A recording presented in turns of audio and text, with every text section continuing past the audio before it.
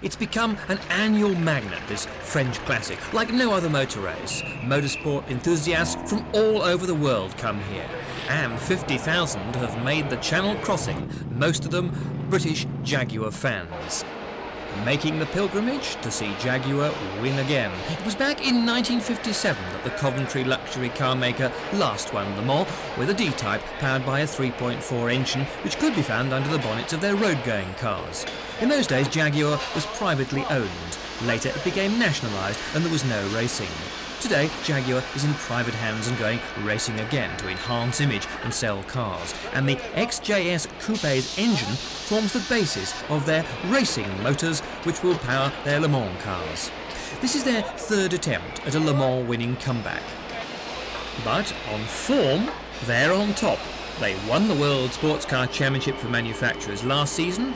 Raoul Boesel is the current World Sports Car Champion driving a Jaguar, and they're leading on points this year.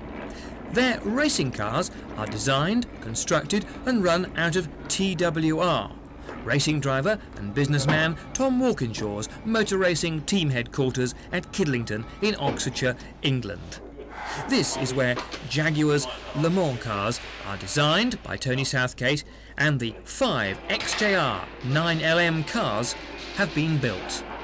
On current form, this could be the year when Jaguar topple Porsche from their Le Mans throne. Tom Walkinshaw, Silk Cut Jaguar Supremo, going back to Le Mans for the third time.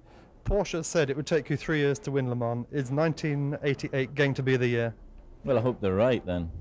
Obviously our preparation's good this year. We learned a lot last year, and you know, everybody's confident we're going to do a good job this year.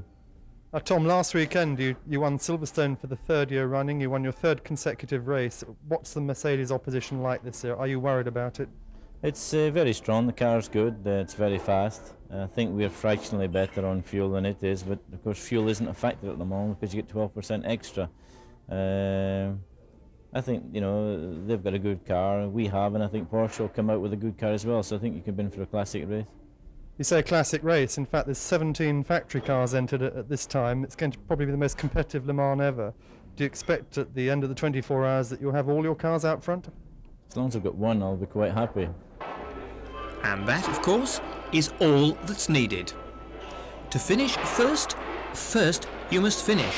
And an army of technicians here are trying to ensure that a Jaguar does just that. But an awful lot can go wrong at Le Mans. It is, after all, like driving, say, from Paris to New York in 24 hours. And imagine doing that at an average of over 137 miles an hour. That's motoring all right. Most of the Jaguars are built here, although the V12 engines are made in Coventry, enlarged from 5 to 7 litres and tuned to produce 700 brake horsepower. But unlike the Porsches, the Jaguars do not have turbocharged engines, but are fuel injected. In the preceding, much shorter World Championship events this season, the Jaguars from TWR have won 3 out of the 4 rounds of the championship. The small army consists of 111 personnel, and they're needed to look after the 5 Jaguars and their 14 drivers.